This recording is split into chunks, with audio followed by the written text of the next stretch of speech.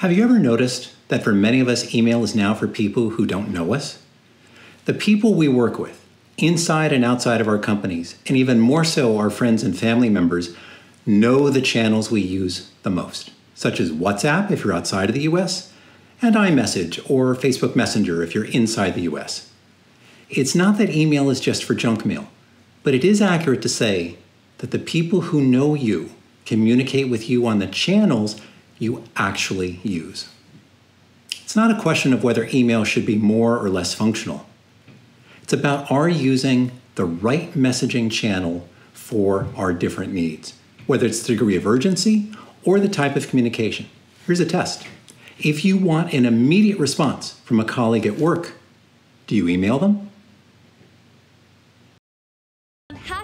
#Digital Workplace Day.